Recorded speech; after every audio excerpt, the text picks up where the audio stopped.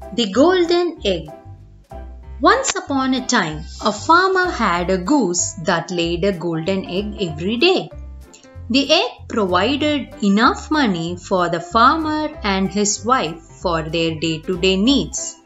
The farmer and his wife were happy for a long time. But one day, the farmer got an idea and thought, "Why should I take just one egg a day? Why can't I take all of them at once and make a lot of money?"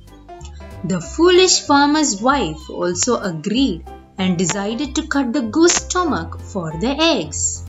As soon as they killed the bird and opened the goose stomach to find nothing but guts and blood, the farmer, realizing his foolish mistake, cries over the lost resource.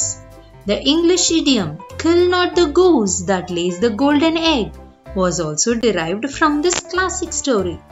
Moral: think before you act.